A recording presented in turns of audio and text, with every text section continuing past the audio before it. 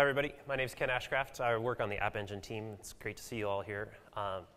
Specifically, what I work on is a lot of the infrastructure. I've got a background in distributed systems and scaling and reliability and things like that. And so my talk today is going to be about how to make sure that your app can scale and have as few errors as possible so that your users are happy. Because really, at the end of the day, what makes your web app popular is whether or not your users are happy. And if your users are seeing errors or if your website is slow, that's no good and your users won't be coming back to you. So I'm going to talk about three things today. The first is writing code for production. So as you are building your web app, things to think about, little code snippets to add in to help make sure that your code is ready to be professional quality or production quality.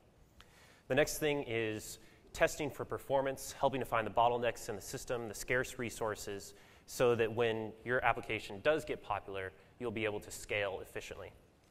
And then finally, once you've launched your application and you have tons and tons of users, how to do a safe deployment of a new version. So when you want to push that new feature out, how to make sure that you aren't going to introduce a bug in the process and take your site down and cause all of your users to flee to another website.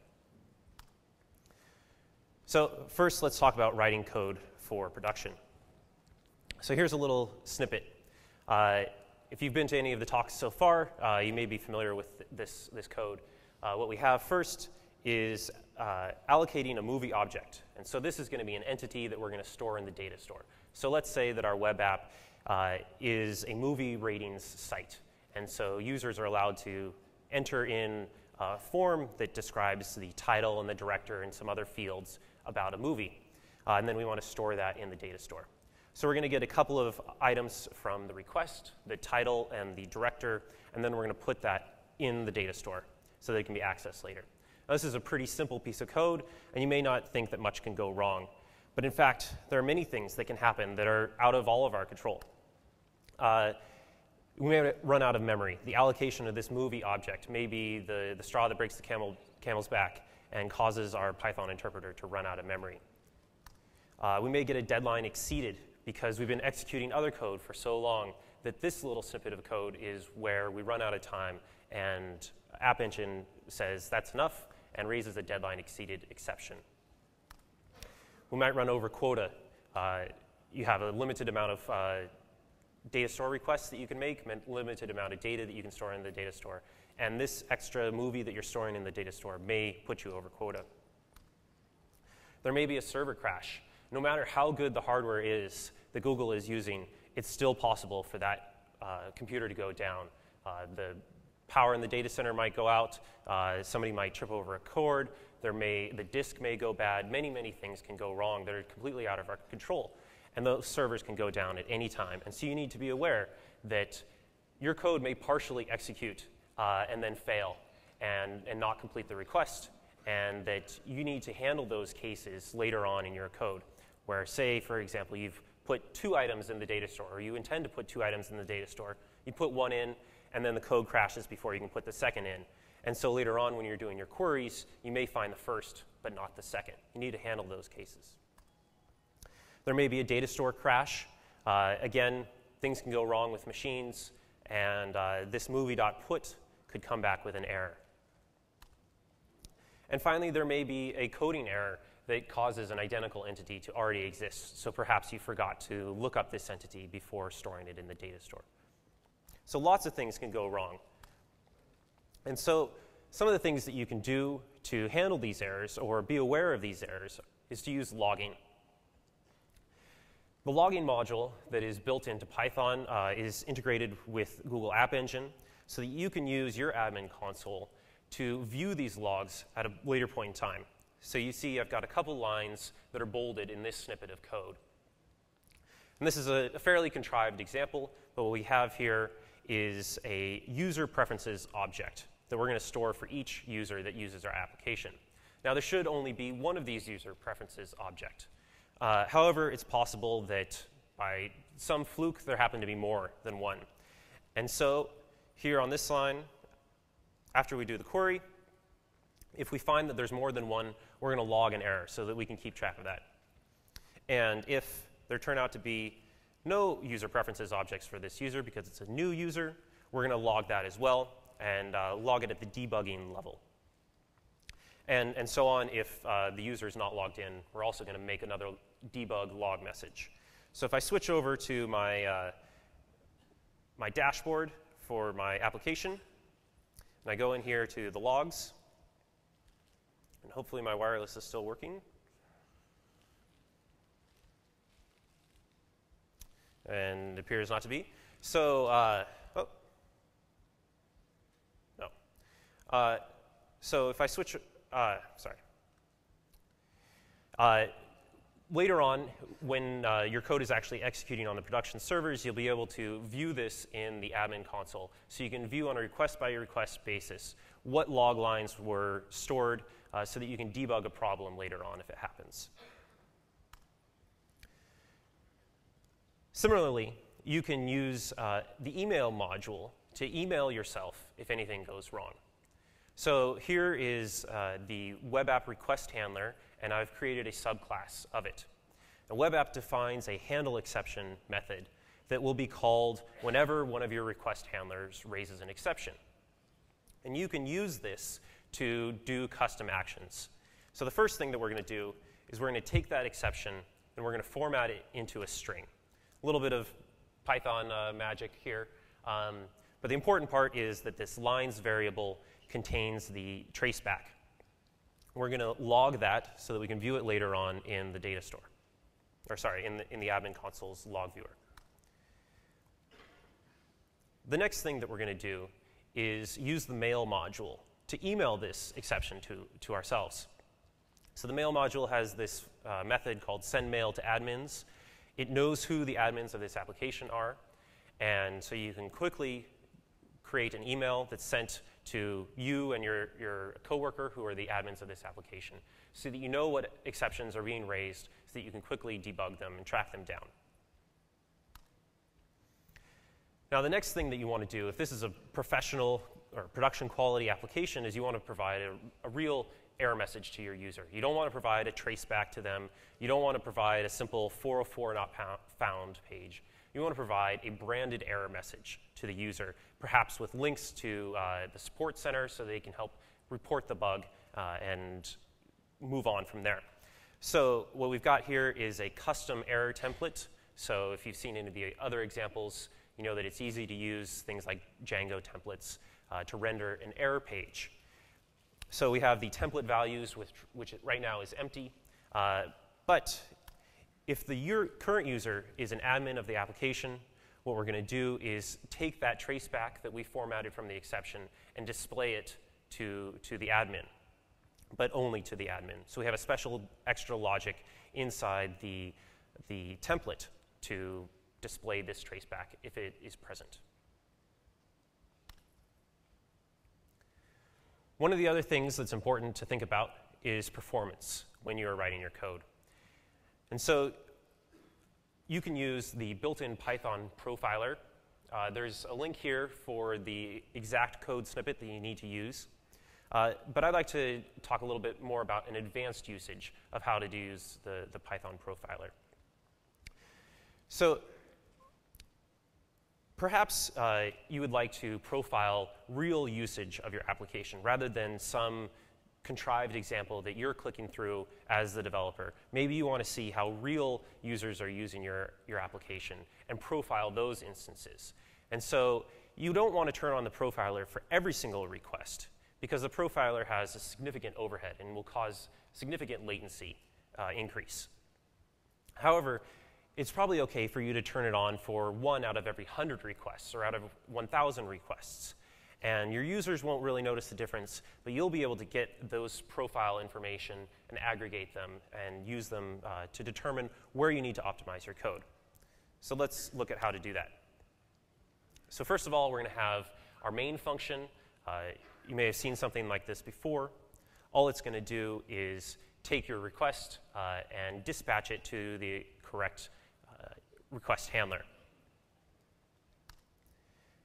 Now, if you're going to use profiling, you're going to want to wrap this main function. You're going to turn on the profiler and then execute the real main function. And so What I've deleted here in this profile main function, you can find all those details in the link at the bottom of the screen. But basically, at the end of the function, the profile data variable ends up with all of the profile for the execution of this request. So we're going to log this so that we can grab it later on using the admin console's log viewer. And the next thing is we have the actual main function that will be executed. And so I said we only want to execute this 1 out of every 100 requests. And so I picked a random number of 4. And if I have a random integer that matches that number 4, then I'm going to use the profiled main function. And otherwise, I'm just going to use the regular main function, the real main function, the unprofiled function. And so this is a neat little trick so that you can gather profile information with real user requests, and you don't have to have your own contrived examples. But the bottom line that I want to get across to you is that when you're writing your code for production is that errors can and will happen. There are many, many things that can go wrong, and so you need to be prepared for those. And if you don't want to show tracebacks to your users, if you don't want them to see error pages all the time, you need to be aware of those errors and handle them.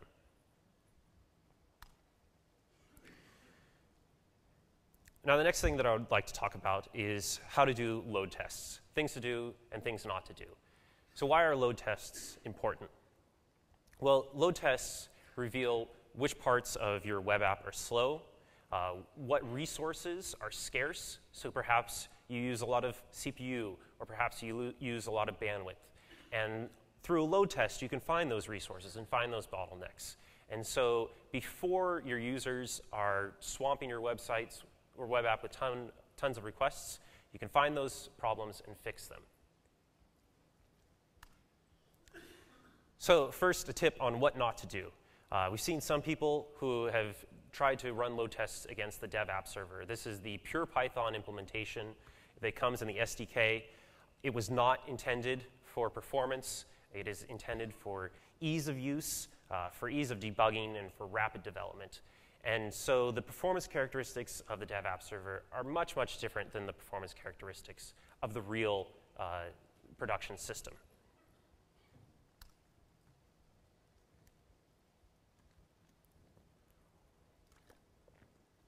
The other thing that you don't want to do is run a load test that looks like this. We've seen actually many people run load tests, and we think it's great that people are trying out the system to see what it can do. But they're running load tests that look like this, and we feel that they're gathering the wrong conclusions. So what we have here is on the y-axis requests per second, and on the x-axis time. So usually what happens is a developer says, I'm going to throw a whole bunch of requests at this. So they write a script that spawns off 1,000 threads, and all in parallel makes those requests all of a sudden, and then as soon as they return, they stop the load test. So 1,000 requests in a matter of seconds, and then they're done. And what this does is it defeats many of the performance optimizations that we have inside the App Engine system that are designed for organic growth of load rather than this artificial load. Let me talk a little bit about that. So a very simple architecture diagram we have on the left, the user who's going to talk to the App Engine front end. And the App Engine front end knows about the apps that are present in the App Engine system, and it knows which Python interpreters have code ready to serve a particular request. So the user makes a request, and it goes through the front end to the correct Python interpreter. And that Python interpreter is busy handling that request until it returns. So what happens if we have a whole bunch of users that all make requests at the same time? Well, right now there's only the one Python interpreter, and it's busy with that one request. So those requests, those extra requests, queue up in the App Engine front end. App Engine recognizes that there's more demand for this application, and so it responds. And it creates new Python interpreters. And as those Python interpreters start, those requests get forwarded on to those that are available. But starting a Python interpreter takes some amount of time. It's not instantaneous, and we can only start so many Python interpreters so fast. As an interpreter frees up from a request, the front end will forward on the next request that's available to it. So you may think that this is a horrible design, that there's no way that we can scale, that if we have to wait for these Python interpreters to start up every single time, that App Engine is going to have horrible performance. But in fact, what we do is we try to keep these interpreters around for as long as possible after they've been started up. And so if you have a sustained load, your request will go to a warm Python interpreter again and again and again. And so as your load increases and decreases, we start up more interpreters or fewer interpreters. But with organic growth, which happens over minutes or hours, there's plenty of time for App Engine to respond to this.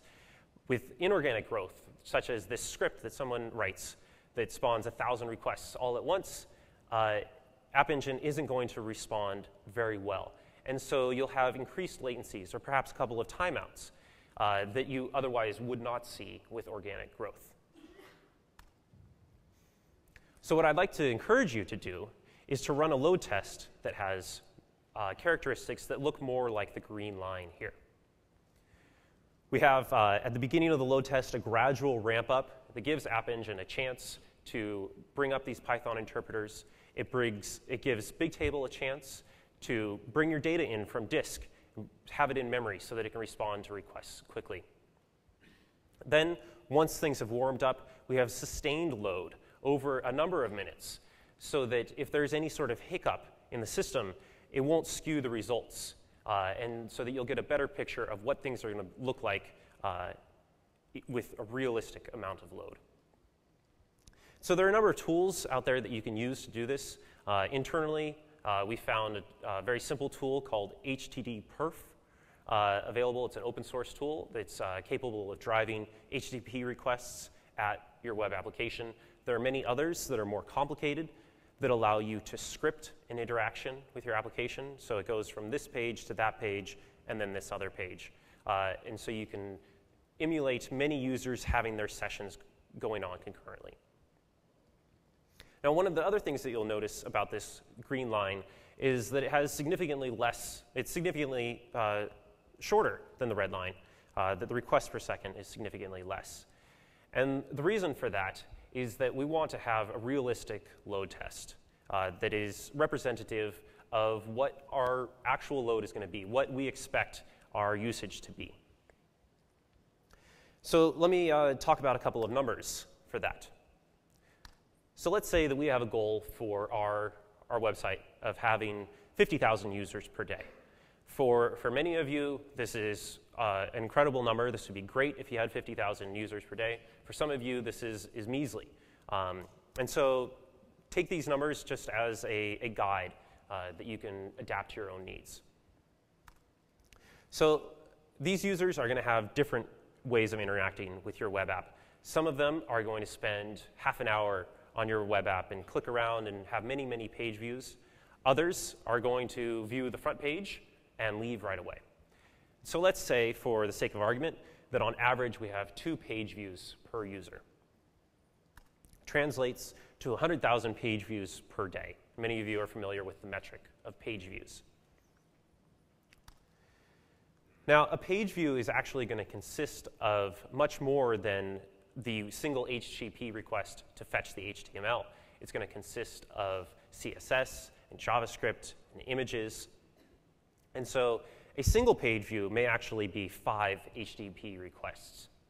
So let's say that we actually need to do our load test for 500,000 requests per day.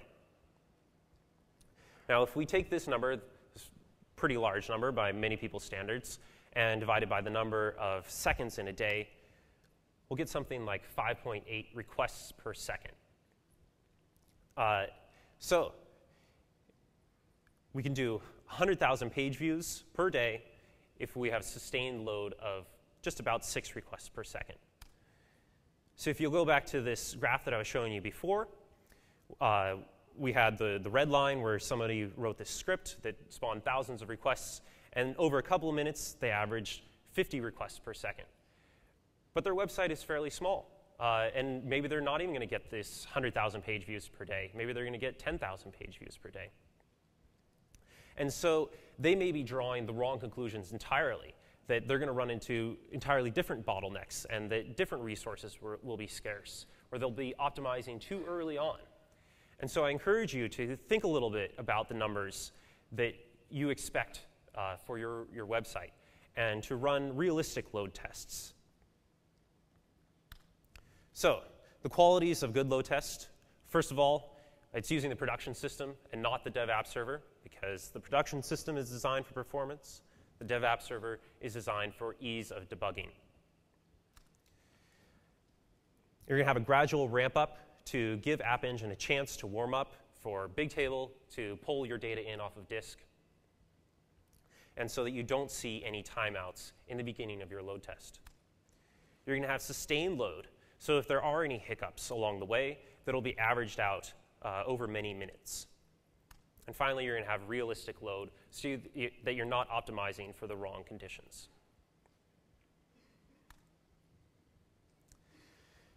Now, the next thing that I'd like to talk to you about is how to do safe deployment. And I had a little demo that I wanted to do for you, but it looks like my wireless isn't working, so won't give that a try. But the issue is you have a new feature. You make a simple change to your code. Alon has a stick for me. Let's see if we can give this a try.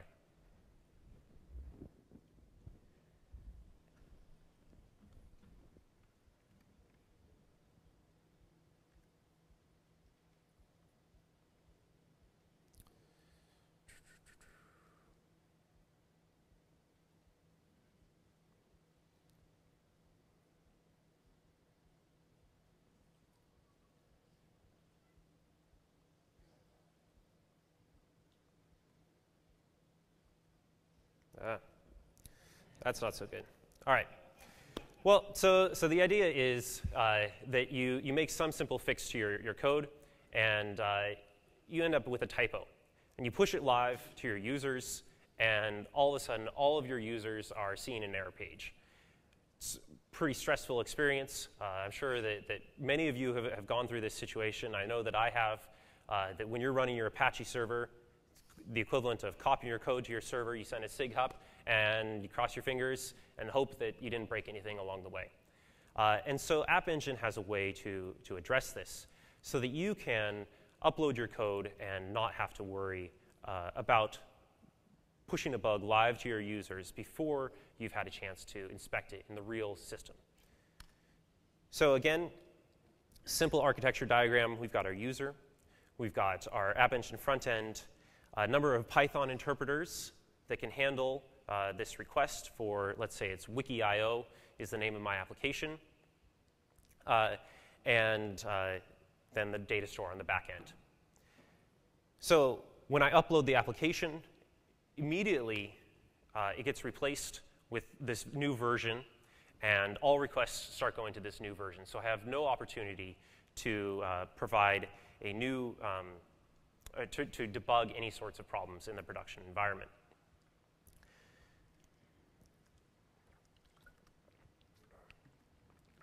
However, with App Engine, we provide a facility so that you can have multiple versions running in parallel.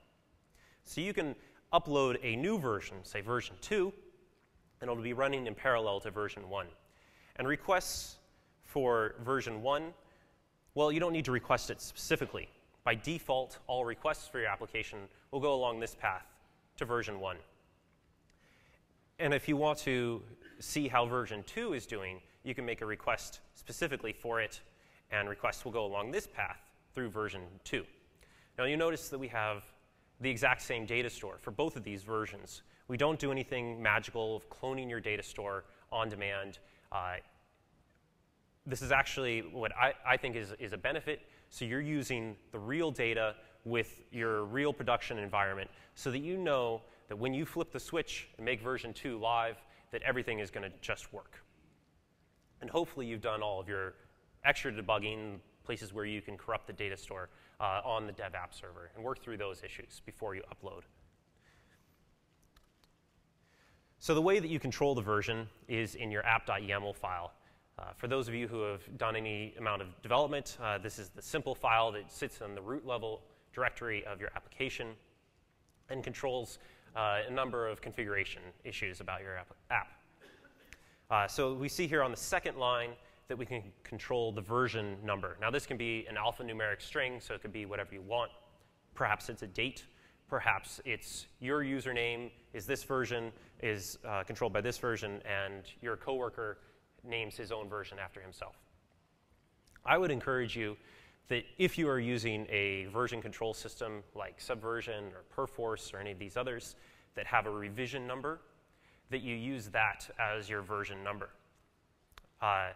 So that when your code is running live on the server, you know exactly what code is up there. You know that your client was synced to this revision number before you uploaded it.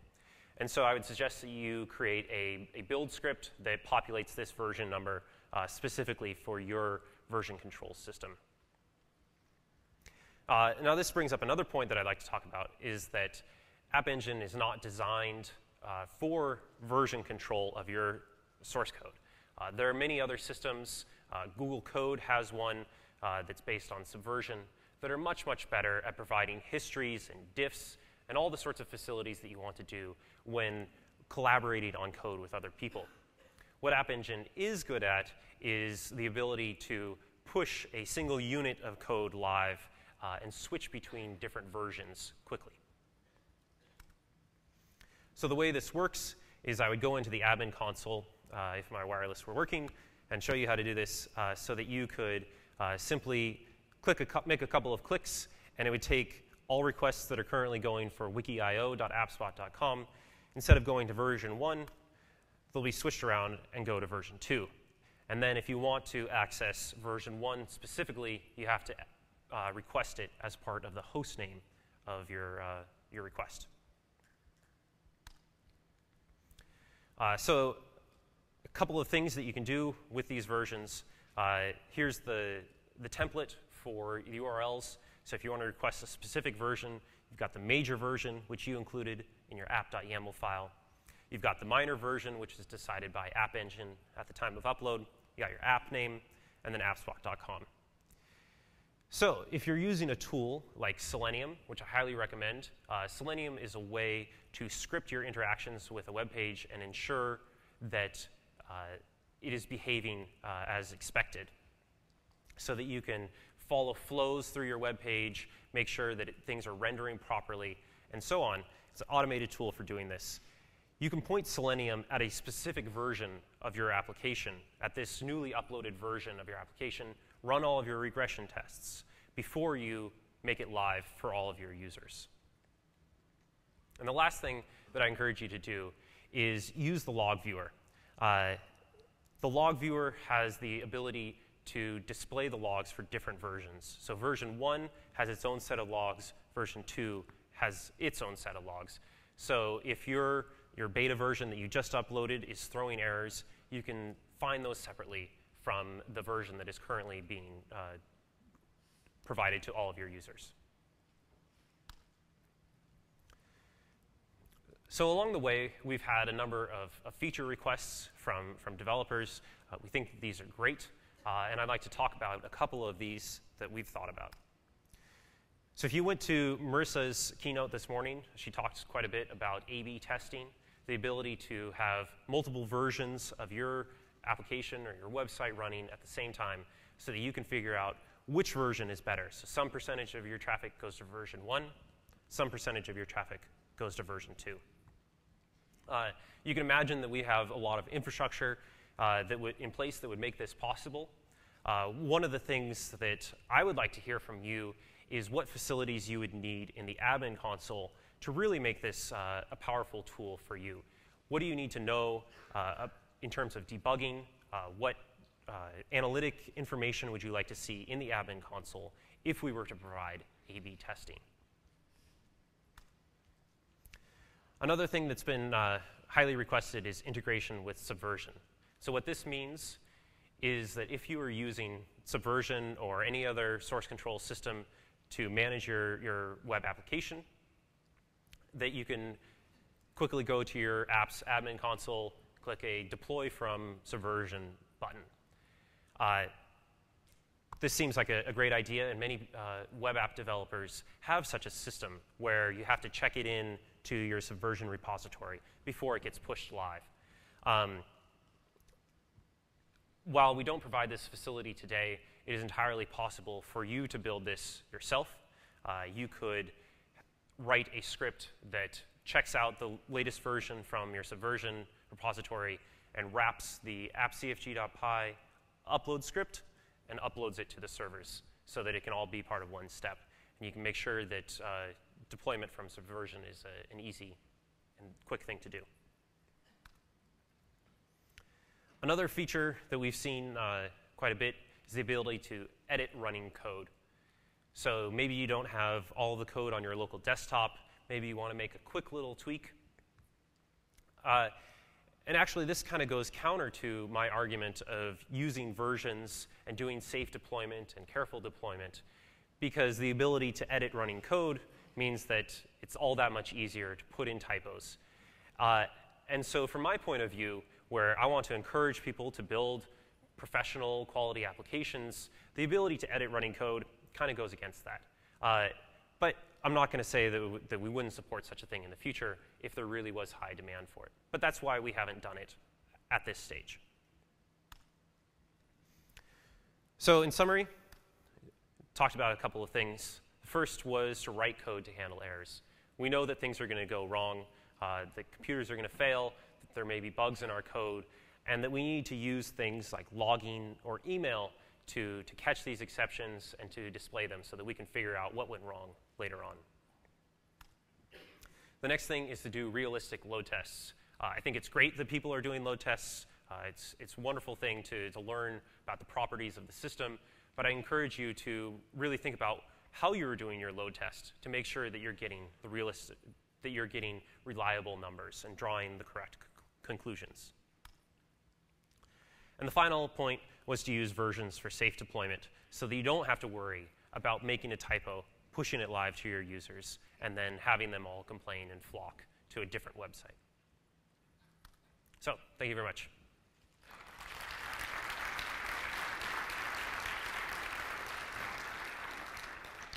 So I'll take questions. There are two microphones here. If you'll please come up to those.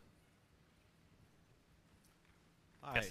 What techniques do you recommend for being able to maybe change the kind of tracing you're getting in real time for your application so that you're adjusting what's going into the log based on activity you're seeing or errors you're finding? So you can use different log levels.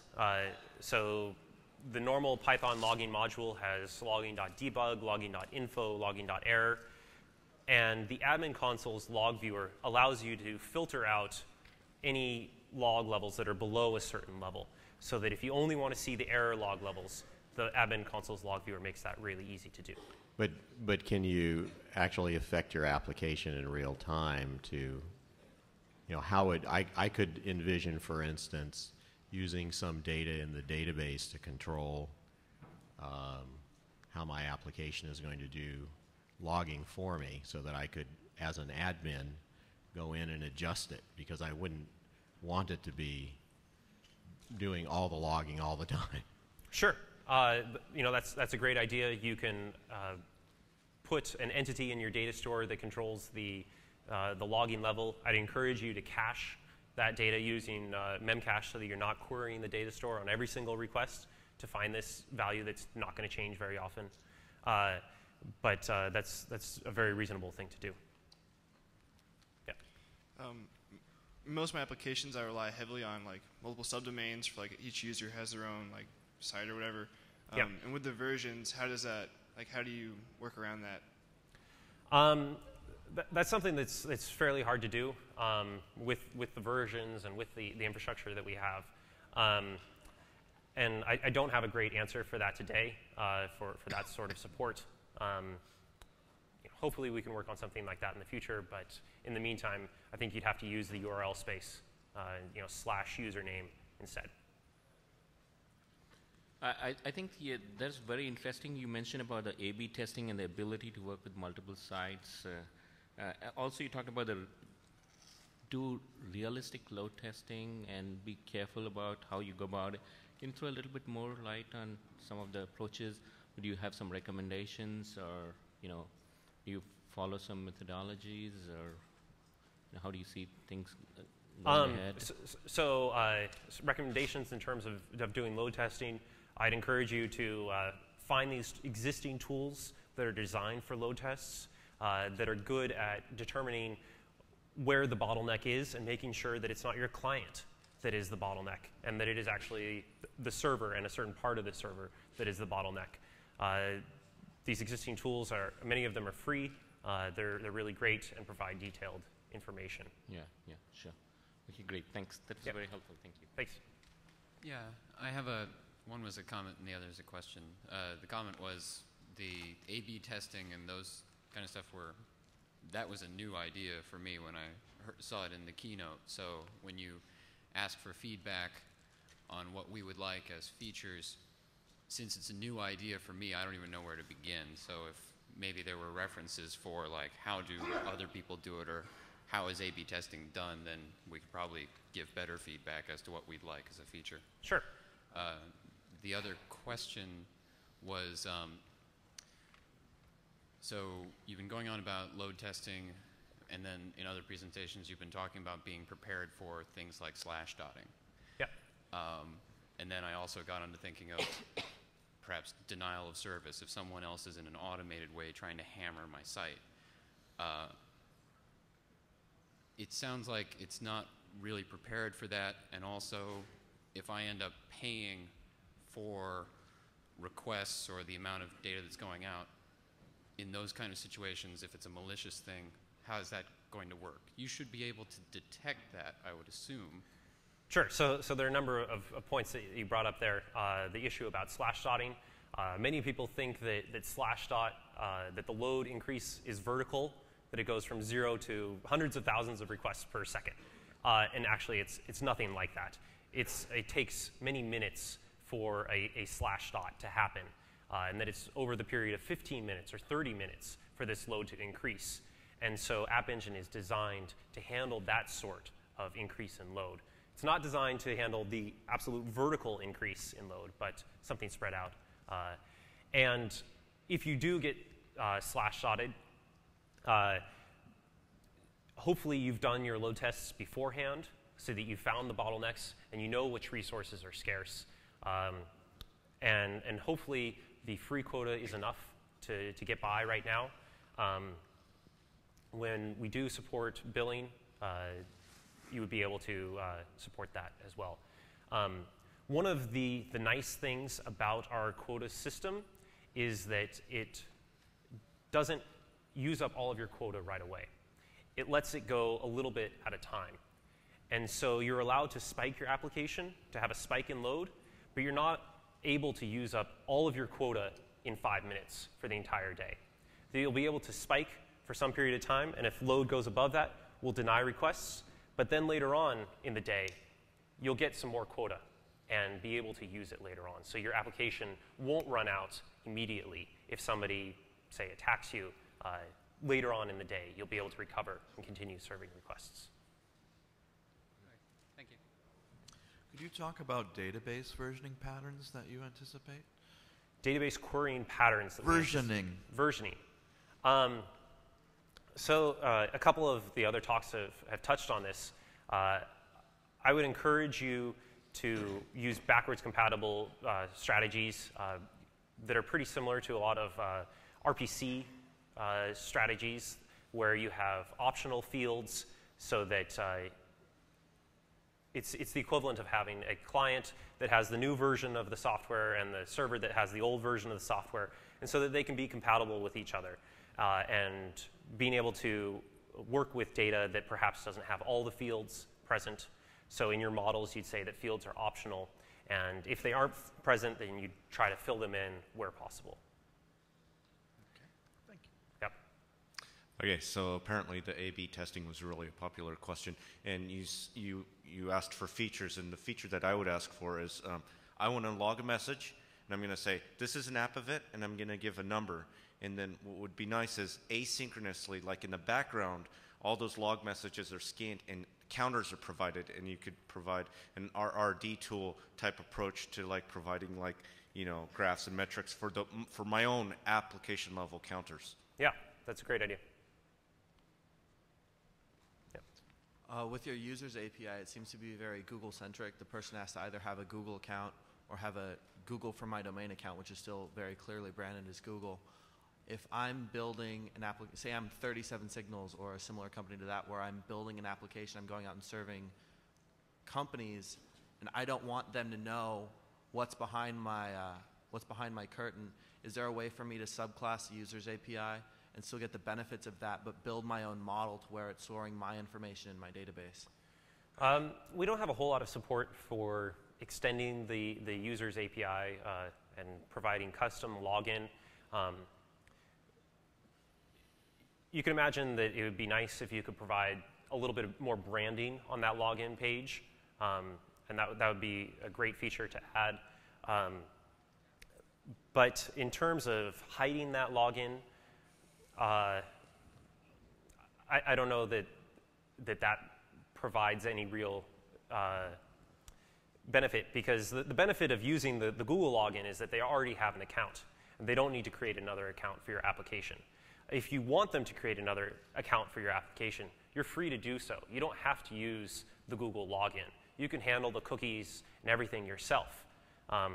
It's just that many people find that tedious and difficult to do, and so we integrated that to make it easy. But if you wanted to use OpenID, say, you're free to do that. My question is more as to, like, you mentioned email to users or some of the things that require a user object to be passed to them for that function to work. Is there a way where I can tell the system that my custom class behaves like a user class? Sure. You can write your own user class that is compatible with these APIs, Okay. And just plug it in. It's Python, so you can do pretty much whatever you want to do. Okay. Cool. Thank you. Hi. Yeah. My question is not directly related to scalability, it's more related to performance and network delays. So can I choose a geographical location when I host an application in Google App? For example, my customers are in like Europe or Asia. I don't want them to suffer the network delays when they request application. So if I understood correctly, the question was about geographic latencies and having users in one part of the world and having your application run in a different part of the world. Whether as a hosting provider, whether I have any control as an application deployer. Sorry, I didn't catch how Okay. what I said was can wrong. I choose that when I host an application, whether I want to run this application in servers in Europe or Asia or US? Sure. So being able to choose where the application is run. This geographic locality is something that we are very, very aware of at Google and matters to all of our services. We don't currently provide this facility in App Engine. It's something that we would like to do in the long term, but it's pretty difficult. This question was raised in the fireside chat just before this. And so I don't have a whole lot to add there other than, yes, it's definitely an issue. We know that people want to support it. We know that it's important to support, and we'd like to work on it in the future. Thank you.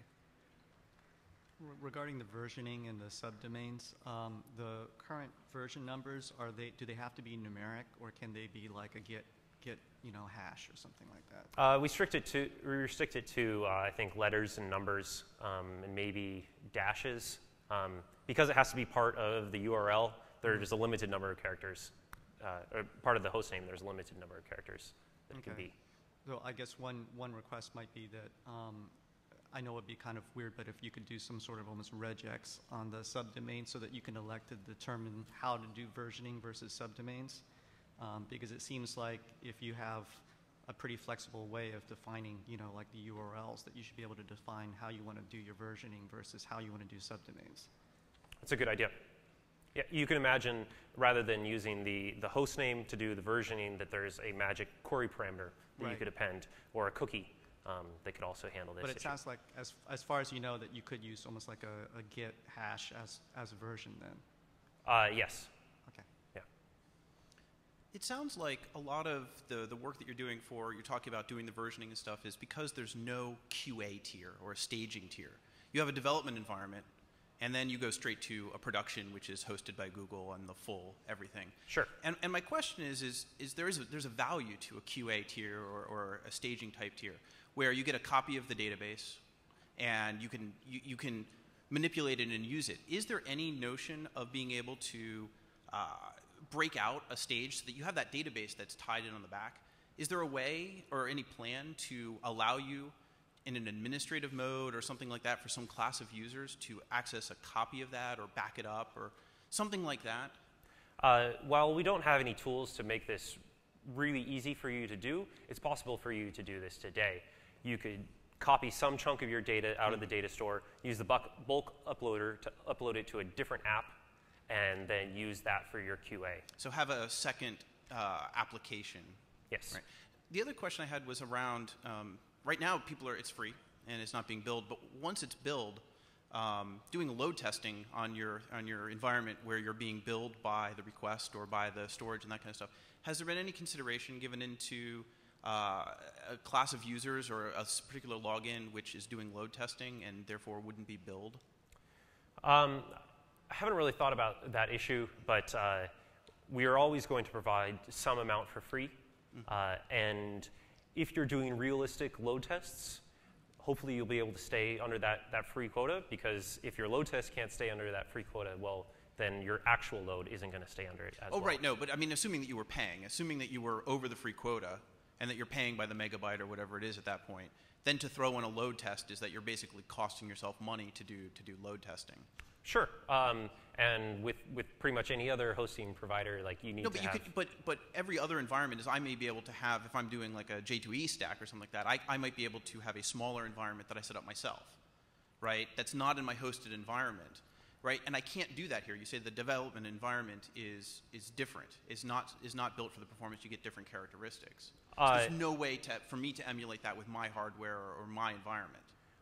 Well, if you were to do that load test on your own hardware in your own environment, it wouldn't give you the same results as doing the load test on Google's hardware and Google's environment. And so there are pluses and minuses to that.